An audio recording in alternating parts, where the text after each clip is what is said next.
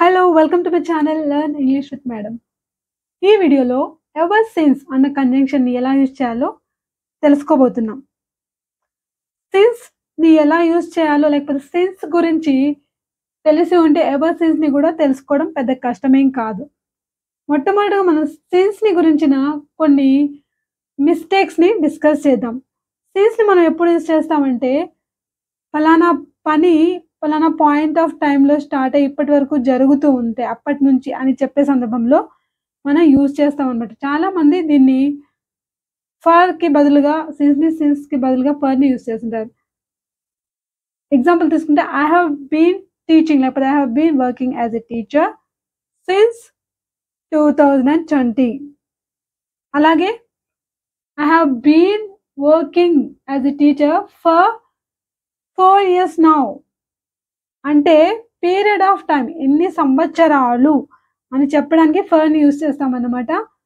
ఎప్పటి నుంచి, ఏ సంవత్సరం నుంచి అని చెప్పేటప్పుడు గానీ, లేకపోతే ఏ టైం నుంచి అని అంటే పర్టిక్యులర్ పాయింట్ ఆఫ్ టైమ్‌ని గురించి మాట్లాడేటప్పుడు మనం సిన్స్ అంటాం.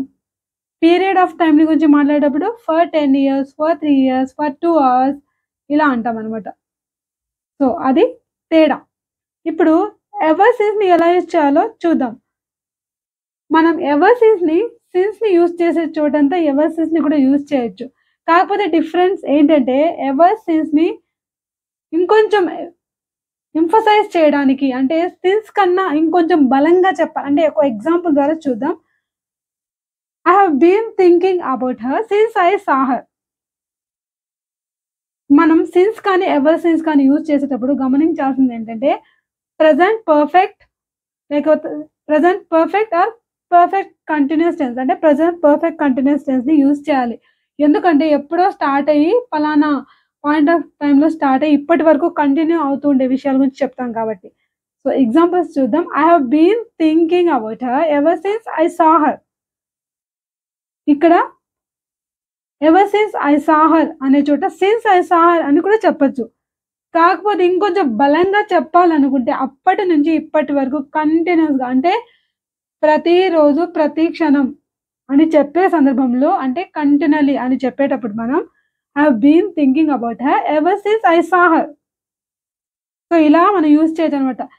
ఇక్కడ ఎవర్ సిన్స్‌ని యూజ్ చేసేటప్పుడు మనం ప్రెజెంట్ పర్ఫెక్ట్‌ని గానీ, లేకపోతే ప్రెజెంట్ పర్ఫెక్ట్ కంటిన్యూయస్ టెన్స్‌ని అంటే గతానికి, ఇప్పటికి కనెక్షన్ ఉండేది ఏంటంటే ప్రెజెంట్ పర్ఫెక్ట్ లేకపోతే ప్రెజెంట్ పర్ఫెక్ట్ కంటిన్యూయస్ టెన్స్. ఈ 2 టెన్సెసే కాబట్టి వీటిని యూజ్ చేయాలనమాట. So, I have been thinking అంటే ప్రెజెంట్ పర్ఫెక్ట్ కంటిన్యూయస్ టెన్స్. ఇప్పటి గూడా అంటే అప్పటి నుంచి ఇప్పటి వరకు ఆలోచిస్తూనే ఉన్నా అని చెప్తున్నాం కాబట్టి ఐ యామ్ థింకింగ్ అనకూడదు. ఐ హావ్ బీన్ అనాలి. So, I have been thinking about her ever since I saw her. దీని స్ట్రక్చర్ ఏంటంటే present perfect are present perfect continuous tense. తర్వాత ever since plus past tense. ఇది structure అనమాట. I have been thinking about her ever since I saw her. దీన్నే మనం ever సిన్స్‌తో start చేసి కూడా చెప్పొచ్చు. Ever since I saw her I have been thinking about her. కాకపోతే రాసేటప్పుడు మనం కామాని రాయాలన్నమాట. We have been good friends ever since we met in college. అంటే ఇక్కడ కాలేజ్‌లో మేము కలిసినప్పటి నుంచి బెస్ట్ ఫ్రెండ్స్, గుడ్ ఫ్రెండ్స్ ఇప్పటికి అన్నమాట. అంటే అప్పటి నుంచి ఇప్పటికి అంటే పాస్ట్‌కి, ప్రెజెంట్‌కి కనెక్షన్ ఉంది కాబట్టి మనం ప్రెజెంట్ పర్ఫెక్ట్‌ని యూజ్ చేయాలి. లేకపోతే ప్రెజెంట్ పర్ఫెక్ట్ కంటిన్యూయస్ టెన్స్‌ని యూజ్ చేయాలి. We have been good friends అని ఎందుకు అంటున్నాం? వి ఆర్ ఫ్రెండ్స్ అంటే అది ఇప్పుడు ప్రస్తుతం సంగతి.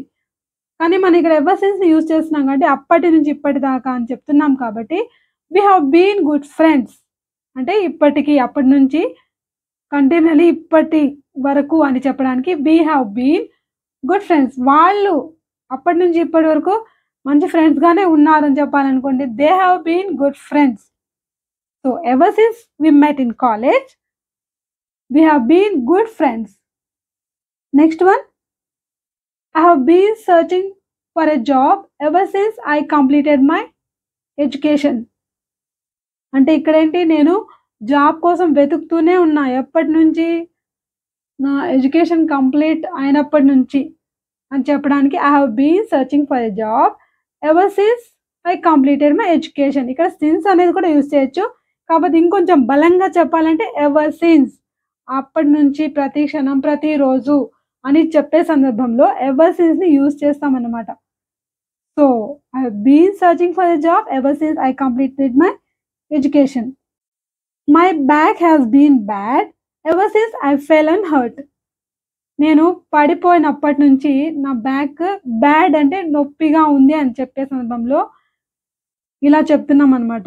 So, my back has been bad. జనరల్‌గా మనం ఇప్పుడు ఉంది అని చెప్పంటే ఈస్ బ్యాడ్ అంటాం. కానీ మనం ప్రెజెంట్ పర్ఫెక్ట్‌ని యూజ్ చేస్తున్నాం కాబట్టి హ్యాస్ బీన్ బ్యాడ్ అంటే అప్పటి నుంచి ఇప్పటికి అలానే ఉంది అని అంటే నేను పడిపోయినప్పటి నుంచి అని చెప్పడానికి has been bad. We have been friends. So, ఇలా అన్నమాట. దీన్నే ఎవర్ సిన్స్‌తో మొదలుపెట్టి కూడా చెప్పొచ్చు మనం. అదెలా అంటే ever since I fell and hurt my back has been bad. So, ever సిన్స్‌తో మొదలుపెడితే రాసేటప్పుడు కామా అనేది మెన్షన్ చేయాలన్నమాట. So, ever since I fell and hurt my back has been bad.